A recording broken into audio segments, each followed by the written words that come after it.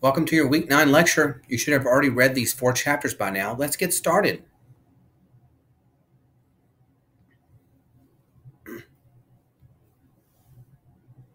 This week we cover the pathophysiology of the skin, muscles, and bones. We'll begin by reviewing the bones and muscles and talk about the trauma they can receive from injuries. We'll then look at autoimmune diseases and other pathologies of muscles and bones and end with the pathophysiology of the skin. The skeletal system is made up of roughly 206 bones, some may have more or less due to pathological conditions or genetic variations. Bones can be dense or cortical, and they can be spongy or trabecular. This is important to review as the spongy or trabecular bones may be more susceptible to osteoporosis. Now for a review of the skeletal system from AP1, the skeletal system is made up of bones, and these are living tissues with cells called osteocytes. Osteoblasts build bone, and you can remember this by the B in osteoblast is the same as B in build. Osteoclasts break down bone. Together, these cells maintain the bone matrix and remodel the bones continuously. Your bones are not the dry or plastic ones you may have seen in models or real skeletons. They are living, breathing tissue that is constantly reforming. The bones store calcium for us, as well as phosphorus. And as you recall, calcitonin from the thyroid gland will help build bone, while parathyroid hormone from the parathyroid gland helps break down bone. Therefore, calcitonin is used when calcium levels are too high or in hypercalcemia, while PTH is used when calcium levels are too low or hypocalcemia. And this makes a homeostatic negative feedback mechanism to regulate serum calcium. We must maintain a specific range of calcium in the blood for muscle contraction, as we'll see. Vitamin D is essential in absorbing calcium and is made by UV radiation in the skin and activated by the kidneys. Also for the exam note, the osteoprogenitor cells are the only ones that can divide. Recall the joints of the body from AP1, which joints are synarthroses or immobile. Diarthrotic or very mobile like synovial joints. Synovial joints are the most complex and include our most important joints like knees, elbows, shoulders, and hips. Synovial fluid nourishes and lubricates the joint. The muscular system is vast, as you remember from your AP1 experience. There are many, many muscles in the human body. Skeletal muscles are the most common muscles in the body, and they're only voluntary muscles. They are striated in appearance due to the skeletal muscle fibers present. Contraction is accomplished by actin and myosin, and these muscles can undergo hypertrophy and atrophy, as we discussed in the beginning of this course. Muscles are made up of several elongated segments called fascicles. Each muscle fascicle is made up of several muscle fibers. Epimysium is the outer portion of the skeletal muscle. Perimysium is the outer portion of a muscle fascicle. The endomysium is what surrounds the muscle fibers. The sarcolemma is the outer portion of a muscle fiber. Tendons connect muscles to bones, while ligaments connect bone to bone. Both can become injured with overuse or overstretching. A strain is overstretching a tendon or a muscle or both. A sprain is injury of the ligaments with possible tearing. There are 3 types. We have all had broken bones or been around someone who has had one, and there are different types of bone breaks to know. Here is a table I made for you to study the types of fractures. Using index cards, you can make flashcards from this table to help you remember the fracture types for the exam. Now a demonstration. Transverse is a fracture where the broken ends are close to each other. Open or compound is where a fracture causes open wound as bone protrudes out. Oblique is when a fracture occurs at an angle. Oblique can also be displaced. Comminuted fracture is when there is a shattering or crushing injury. Segmental fracture is where there are 2 or more fracture lines. Green stick fracture is usually seen in children as an incomplete fracture. A spiral fracture is where there is a break with a twisting motion involved. In an avulsed fracture, a small piece of bone is separated from a ligament or tendon attachment site. A non-union fracture cannot heal on its own as you cannot bring the ends together. This goes for the ones that are shattered or crushed, injuries to the bone. Following a fracture, bones must begin the process of healing. There are 5 distinct stages for bone healing following an injury like a fracture. Stage 1 is the inflammatory stage with bleeding between the edges of fractured bone. Stage 2 is the granulation stage, where granulation tissue forms fibroblasts, come to the area and produce fibrin, and vascular tissue regenerates. Stage 3 is the callus formation, with osteoblasts and chondroblasts rebuilding bone and cartilage respectively. The extracellular matrix begins to regenerate. Stage 4 is the lamellar deposition stage, with strengthening of the bone by ossification. Stage 5 is the remodeling and final stage. This is where the bone is pretty much like it was and will be at full strength in 3 to 6 months.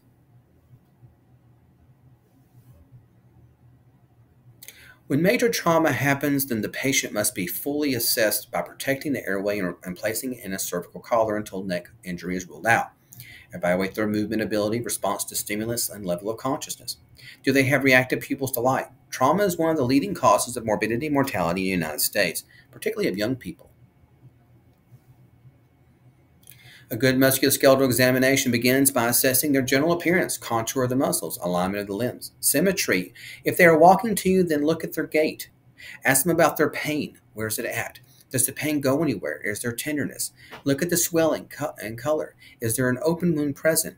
Did the injury cause a deformity in the normal appearance? Is there changes to their sensation? Do they have paresthesia? Look at the pulse strength. Evaluate their muscle strength and use the Levitt scale. Test the range of motion. Look for stiffness of the joints, crepitus and clicking, instability or swelling of the joints. Passive range of motion is what the examiner can do with the joint and moving it around. Active range of motion is what the patient can do on their own with the joint movement. These should be equal, but with injury, there may be reduction in one or more, both due to swelling, fracture, or tears in ligaments or tendons. Further examination of the muscles and bones can be done with x-rays, ultrasounds, DEXA scans, CT, MRI, bone scans, and EMGs. Most musculoskeletal injuries will heal on their own, and the best initial treatment is PRICE, which stands for protect, rest, ice, compression, and elevation. If a fracture, then it may need a cast. If an open fracture, then surgery, then casting likely will need to be done. If a shattered bone, then it may need hardware to put the bone back together. Some fractures can damage arteries and nerves. In fact, one of the signs that a fracture may be present is paresthesia, which can be caused from the lack of blood supply or damage to the innervation of the area in question. Muscle injuries can also cause damage to nerves and blood vessels, and this can lead to bleeding into the muscle and compartment syndrome. Compartment syndrome comes from sudden bleeding into the muscle compartment with swelling and injury. The patient will begin to have necrosis of the muscle and may need an amputation of the limb if this continues. This is a surgical emergency, and the pressure must be relieved quickly to save the dying tissue. Signs include recent injury or staying in one position for a long period of time, and having numbness and tingling of the limbs with decrease in absent pulses on examination. Bruising may be present along with swelling of the muscle and hardening of the area due to the increased pressure. Rhabdomyolysis occurs with major muscle injury or with hypothermia causing continuous shivering and thus muscle breakdown. When muscle breakdown from injury, it releases CK or creatine kinase. High levels of this in the blood can overwhelm the kidneys and lead to acute renal failure. The urine will look dark or brown or red, but there will not be any blood present by urinalysis. The patient will complain of diffuse muscle pain, and treatment is IV fluids at high rate and then continuous until CK level decreases. The kidney function will usually return to normal. Severe cases, if untreated, can lead to death or permanent renal damage. Muscle and bone can become infected. If muscle is involved, then it is cellulitis or myositis. But if the infection gets into the bone, then it's termed osteomyelitis. Here in this MRI of bilateral femurs, you can see chronic osteomyelitis in the patient's left femur. Osteomyelitis requires several weeks of IV antibiotics to improve. Signs of cellulitis will include swelling, erythema, but signs of osteomyelitis may just be bone pain. A common pathogen of osteomyelitis is Staphylococcus aureus, and it can be dormant for a time before showing up as an infection. Diabetics with gangrene or infected ulcers of the feet are also prone to have osteomyelitis. Osteomyelitis develops when infection moves into bone, usually from a skin or muscle source. Diabetics and those with vascular problems are most at risk as their immune system cannot reach the area as easily as it does in normal individuals. Many patients go through phases of chronic osteomyelitis requiring repeat amputations as their diabetes is out of control and their vascularity is not adequate for the infection to clear and wound to heal. Diagnosis of osteomyelitis includes X-ray scans of the suspected area. Consider CT scans and MRI scans and bone scans, which are also helpful. ESR and CRP will be elevated. White blood cell count may or may not be elevated depending on the immune response to the infection. Blood cultures may also be positive. Treatment of osteomyelitis is to cut out what cannot possibly heal, then place the patient on 6 weeks of IV antibiotics. Getting their diabetes well controlled will also help in making sure they have good blood flow to the area. Recurrent chronic osteomyelitis is possible, so it is important to monitor these patients closely for at least 2 years. Remember we talked about pulmonary emboli and DVTs in week 3 and week 5 of the course. Clots can form in the leg veins, and this is called a deep venous thrombosis or DVT. They can then travel to the lungs and cause acute hypoxia. Usually the patients have sat around for a long period of time, like on a plane ride, or they may have underlying clawing disorder or smoke while on hormone therapy. It is diagnosed by CTPE study or CT angiogram, but also be seen on VQ scans, sometimes for the patients who cannot have IV contrast dye.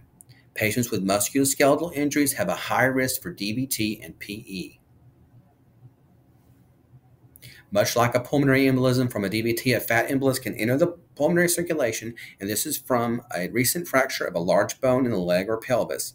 The fat globules enter the bloodstream and then travel up the lung to the veins and can cause a PE-like syndrome with hypoxemia, neurological problems, and petechial rash. The key to preventing this is to get bone fractures fixed quickly. Avascular necrosis is when the blood supply is cut off from a bone. This can occur in the femoral head and other areas and is tied to frequent corticosteroid use.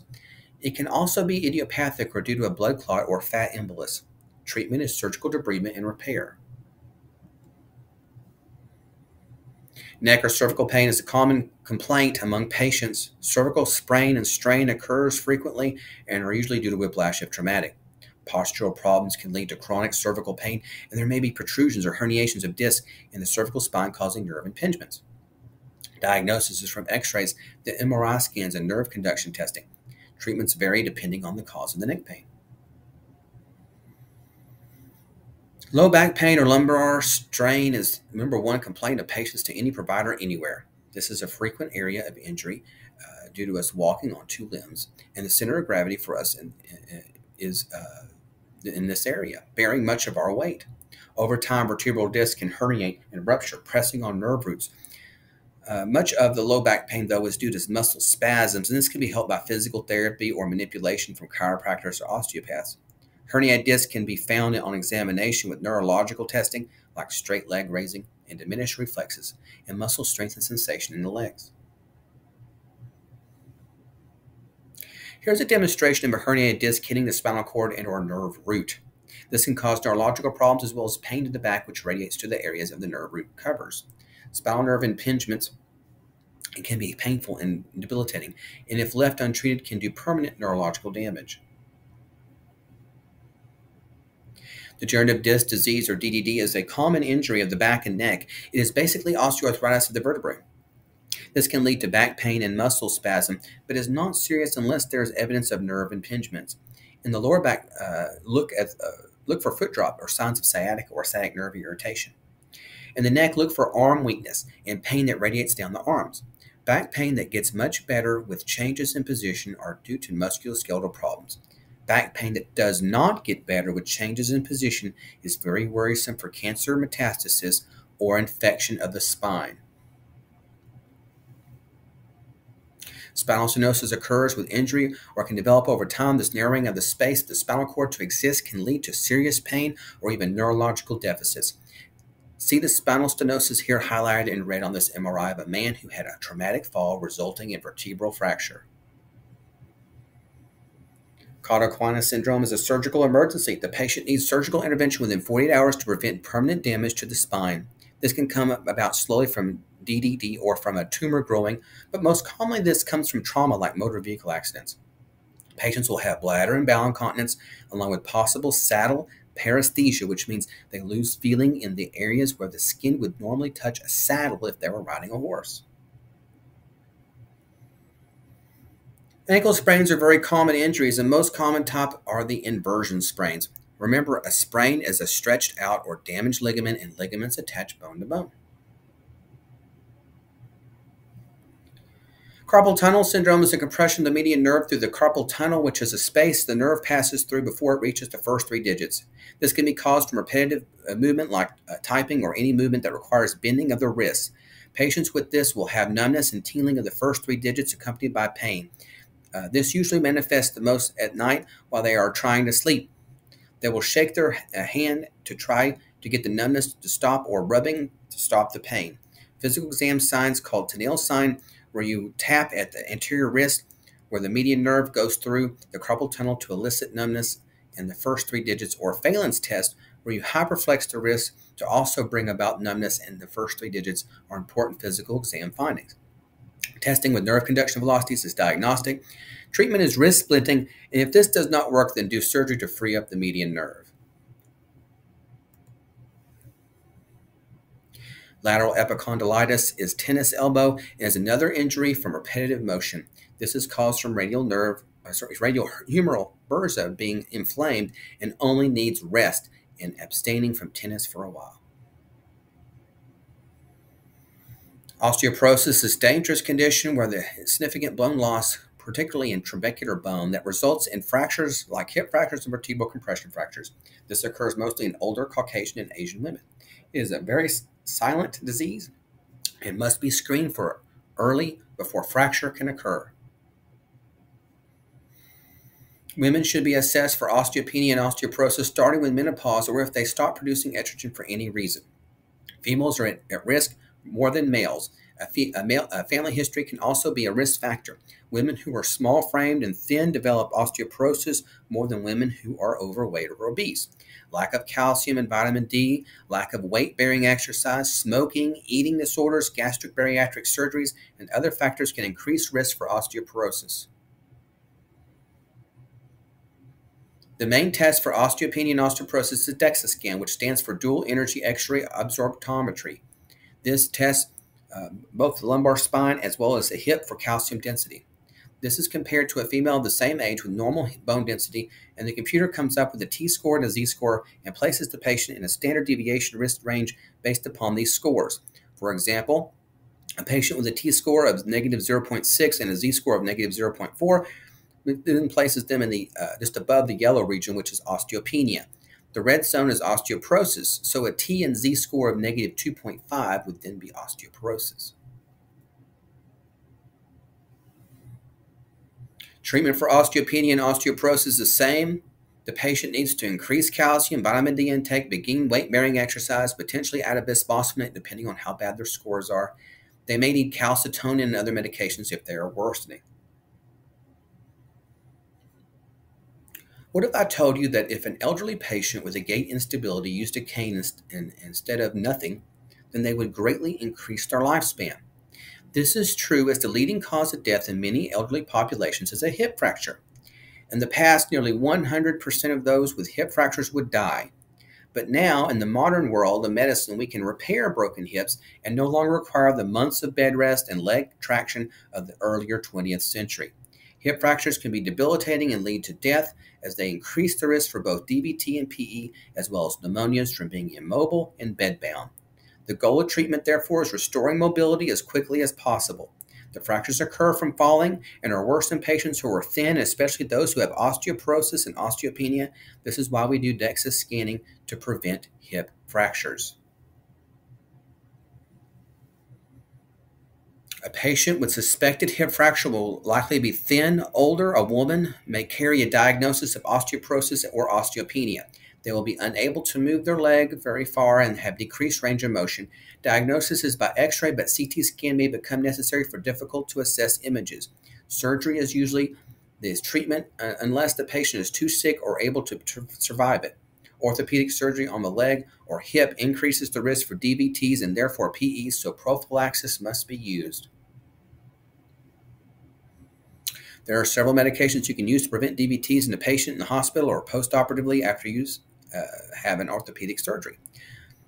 Your book does a comparison between these two medications. Fondaparinux has several advantages over warfarin, also known as Coumadin, which is the old way of doing post-operative DVT prophylaxis.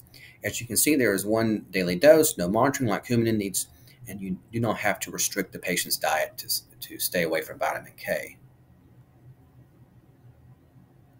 Vertebral compression fractures happen in older people with osteoporosis. They are very painful, and one compression fracture can cause another. The treatment is usually kyphoplasty if a new fracture to strengthen the area, but this too can cause a new compression fracture above or below it. There is weakness in one of those other vertebrae. Again, this is why osteoporosis must be treated aggressively. Rotator cuff of the shoulder is a frequent site of injury as we use our shoulders routinely throughout the day. A tear of the rotator cuff muscle or tendons can occur with only minor injuries. These can be healed over time with physical therapy or may need surgery. If you want to remember the muscles of the rotator cuff, use the mnemonic SITS, S-I-T-S, which is an acronym that stands for supraspinatus, infraspinatus, teres minor, and subscapularis. A frozen shoulder is one that cannot move easily and needs physical therapy. It's called adhesive capsulitis. There are several shoulder exams tests to see if the patient may have a rotator cuff problem. Distal radial fractures of the wrist are also very common when people fall forward. They tend to try to catch themselves with their hands when they fall forward. If you fall forward with an extension of the wrist or extended wrist out, trying to catch yourself, then a Coles fracture can occur. And if you just fall on your wrist while they're flexed, then a Smith fracture may happen. The knee is a complicated synovial joint. It can become injured with ligamental and meniscal tears. The MCL and ACL are frequent injured, with the ACL the most frequent. To determine if a patient has one of these injuries, there are various physical exam tests one can perform. An MRI scan will confirm your findings, and the patient most likely will need surgery. A physical exam of the knee can give the examiner an idea of where there are ligament or meniscal tears. The anterior Girard test is a great test to test the ACL. The examiner brings the proximal end of the tibia forward while stabilizing the foot. If there is laxity there, then an increased pain, then this can show an ACL tear is present. McMurray's test is for a meniscal tear. It involves flexing and extending the knee passively with external rotation. Lockman's test is similar to the anterior drawer sign, except you stabilize the femur. It also tests for the tears in the ACL. Apley's grind or compression test looks for meniscal tear. It involves the examiner placing the patient prone on a table and compressing and rotating the distal leg at the knee. Plantar fasciitis is very common and occurs due to repetitive motion and causes heel and sole pain in the foot. Stretching exercises can help, as well as shoe inserts and steroid injections if necessary. Rickets is vitamin D deficiency in children that can be corrected. See the bowing of the legs here. The children can receive vitamin D and calcium supplementation, which will reverse the damage done from their calcium and vitamin D deficiencies. This is why children really need to drink their milk. Check their serum ionized calcium, PTH level, along with the alkaline phosphatase, 25-hydroxy vitamin D levels. Multiple x-rays should be done. After the growth plates close, one can still have vitamin D deficiency severe enough that it gives them soft bones. This is called osteomalacia. Diagnosis is by x-ray along with serum, 25-hydroxy vitamin D level. Give vitamin D replacements to treat this. Everyone gets osteoarthritis. It is the one arthritis we all get to experience. OA is the most common arthritis because of this. OA is the wear and tear of the joints and occurs with loss of cartilage and bone malformations like osteophytes. Risk factors include being older, obese, trauma, overuse or underuse of joints, lack of exercise, and will also increase risk for OA.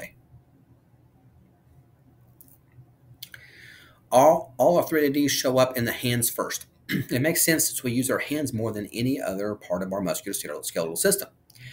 They especially hold true with OA, as usually pain in the thumbs is the first sign, along with enlargements of the distal interphalangeal joints called Heberden's nodes, and more proximal interphalangeal joints called Bouchard's nodes.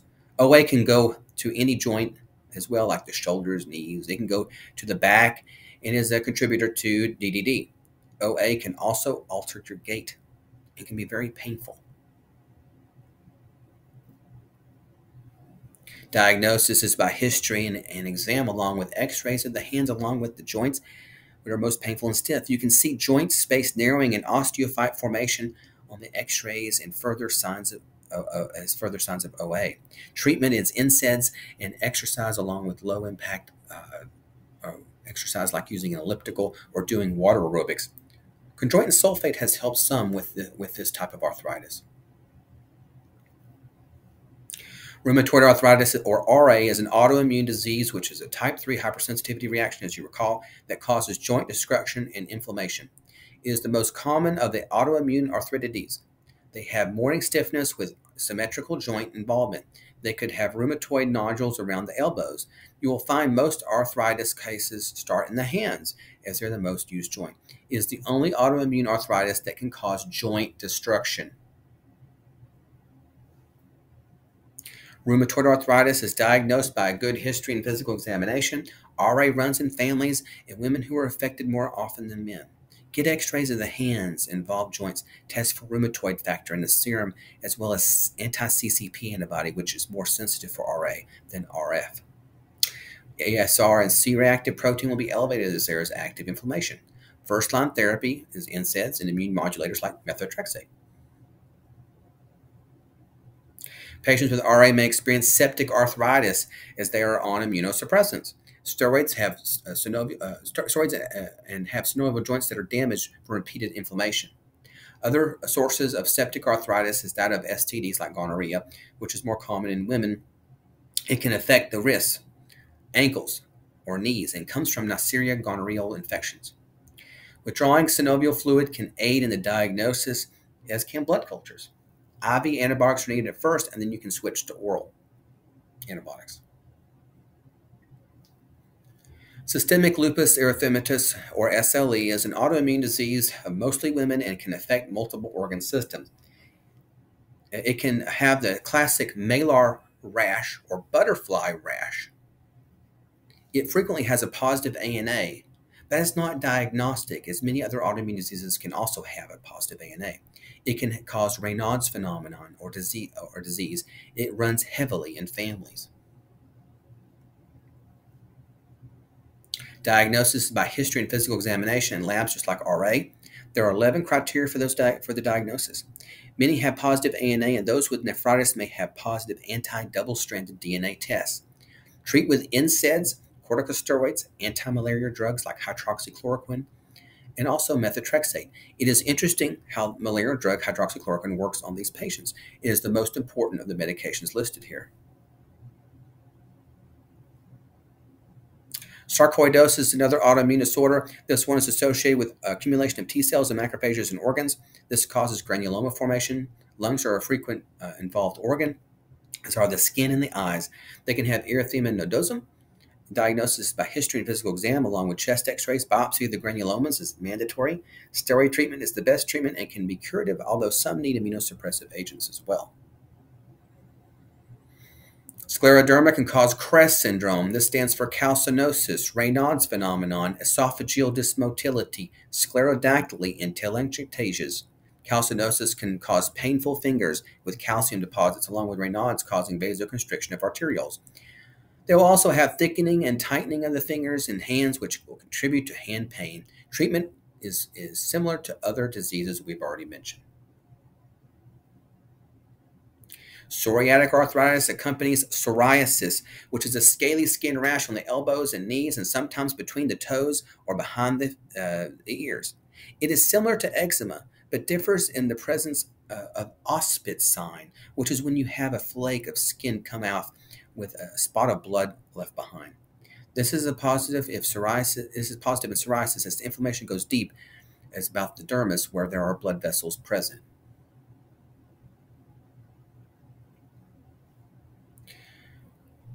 PSA comes in several forms depending on the areas with the most degeneration.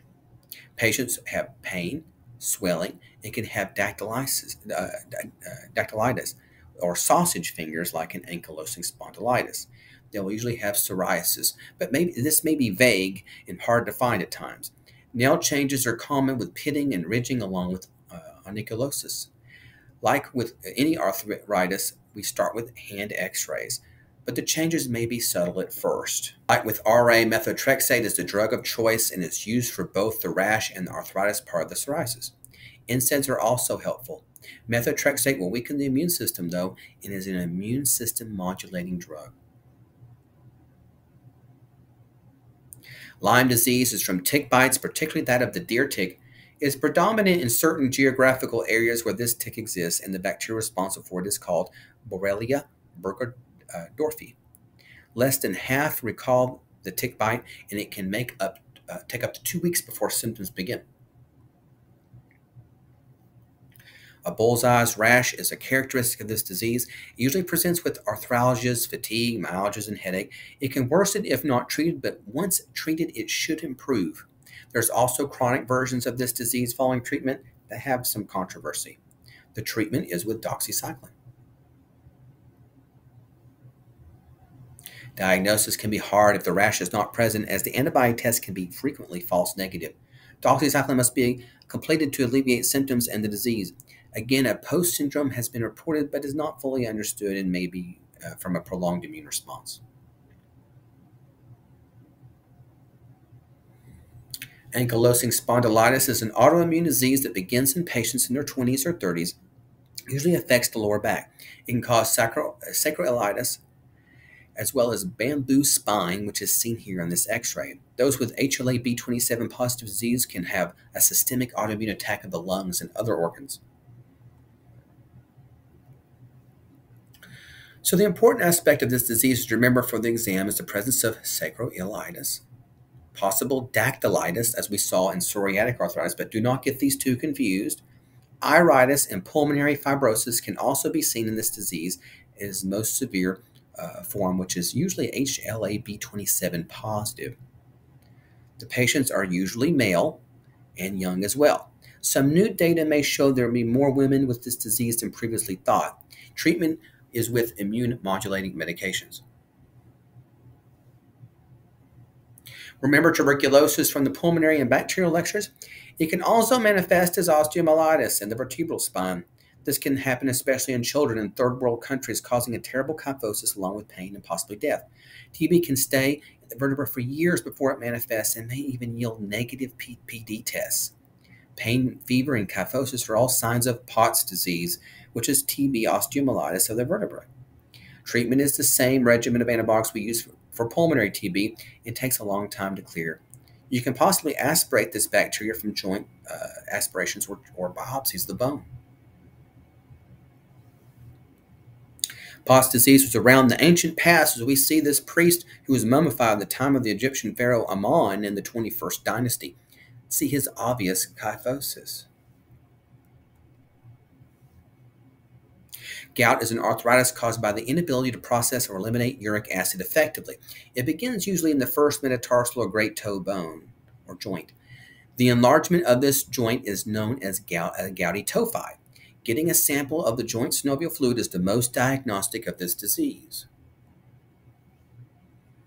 Risk factors for gout include obesity, eating too much rich food with high purine content like liver, for example, or cheese and wine, alcohol consumption, family history, being on chemotherapy, and certain medications. Many times gout will be in one joint, but it can be present in multiple joints. Most commonly, it presents in the first metatarsal or great toe. Patients will not tolerate clothes or sheets on the joint when it is inflamed. This is an important clinical finding in gout. A serum uric acid level is not diagnostic of gout, but you must aspirate the joint and see if uric acid crystals are present, as we have in this slide. See their needle-like shape?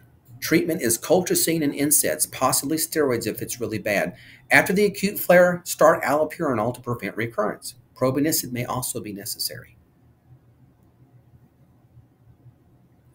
Polymalgia rheumatica, or PMR, is an interesting condition in older people who awaken with neck and shoulder stiffness and pain. They may also have pain in the pelvic girdle area. The pain and stiffness eventually improve as the day progresses, but it's very physically limiting and affects their lifestyle significantly. They have no other signs or other arthritides like RA or SLE, but do have elevated SED rates or ESRs or sedimentation rates. You give them a trial corticosteroids, usually a tapering dosage, and they improve dramatically. No one knows the cause of this condition, but it's associated with giant cell arteritis, so it's likely autoimmune in nature. Polymyositis or dermatomyositis are rare autoimmune diseases that cause inflammation of muscles. Dermatomyositis also involves the skin. Early symptoms are vague and later involve muscle weakness. Muscle biopsy is the definitive way to diagnose these two diseases. Now we will review the skin. The most superficial layer of the system is the epidermis. The epidermis is the most superficial layer, with the stratum corneum as the most superficial, and stratum basale or girvativum as its deepest. After the epidermis is the basement membrane, not showed here well. Then the dermis, which has the most of the structures of the skin, including nerve endings, hair follicles, sebaceous or oil-producing glands or sweat glands. The area labeled fat layer is the hypodermis or subdermal layer. It is not part of the skin but divides the skin from the muscles below. It contains the larger blood vessels and nerves along with body's main fat storage. Macules are flat and distinctive in color, like these age spots or solar spots on the dorsum of the hand. A papule is raised and solid and usually small. They are less than 1 centimeter in diameter. A nodule is much bigger, raised, and solid mass greater than 1 centimeter. These can be benign or malignant, similar to a tumor. The medical term for a mole is a nevus. A polyp is another solid growth that usually has a small stalk and it projects from, and it can be found on any body surface, including the inside of the large bowel. A bulla is a large blister. It has a thin layer filled with fluid, and it must be larger than half a centimeter. The plural form is bullae. A small blister is a vesicle less than half a centimeter. A cyst is also a filled mass, but is much deeper and has a thicker surrounding layer. It can be filled with fluid, air, fat, or other substances. A wheal is a raised area due to an allergic reaction. We also make them when we do a TB skin test called the PPD test we talked about earlier in this course. Allergic skin reactions are associated with histamine release from mast cells. A thickened area of the skin is a lichenification. This plaque is an example. A plaque is a raised, flat-topped lesion greater than 2 centimeters. There are various birthmarks one can see on infants and young children. Here are the most common ones. Spider veins are visible, blood vessels that go away. Strawberry hemangiomas are also not permanent, and due to vascular tumor and Mongolian spots will vanish with time and look like bruising on the backside of the infant. Port wine stains, however, are permanent and are fortunately very rare. Cherry angiomas, also known as senile angiomas, are raised red and solid papules. They form as we get older on sun-exposed skin and are benign. Telangiectasias are blood vessels that come close to the surface of the skin as we age and the skin is thinning. They can also form on persons who readily use alcohol and develop alcoholic liver disease. Hair follicles can become infected with bacteria causing folliculitis, and if left untreated, become furuncles, and this can develop into a carbuncle or multiple furuncles at once. The redness on the surface from an infection with bacteria is called cellulitis. Remember, erythema means redness and edema means swelling. Changes in fingernails can tell us if there are diseases present. We already showed you pitting nails with psoriasis and psoriatic arthritis, where they split apart. Clubbing is seen in certain diseases like respiratory diseases of COPD and emphysema. Spooning is seen with iron deficiency anemia, as you recall from earlier in this course. Bowes lines are seen with nail trauma or with Raynaud's phenomenon. Tinea is a fungal infection of the skin. See the red leading edge that gives it away while the center is now not infected. It is named by where it is located on the patient, like tinea capitis if on the scalp, or tinea pedis on the feet, or tinea corporis if on the body. It is commonly known as ringworm due to the leading edge redness appearance. Eczema is very itchy red rash, usually due to an allergic reaction. Pruritus means itchy. Scabies is caused by mites, but more on the presence of where the mite was than where the mite is now.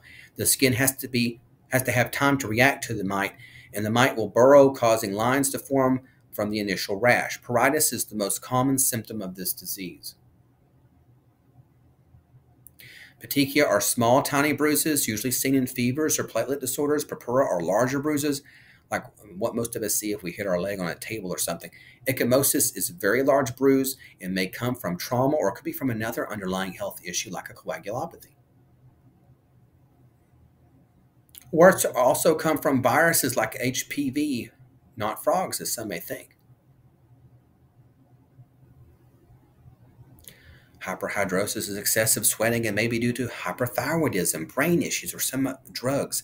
Anhidrosis is lack of sweating and can be from hypothyroidism, or it could be from clogged sweat glands. Acne is something we have all experienced. This is where the sweat glands and pores become infected with bacteria. If there are dead skin cells at the surface, then there is a blackhead or comedo. If the hair follicle becomes involved, then it will turn to folliculitis.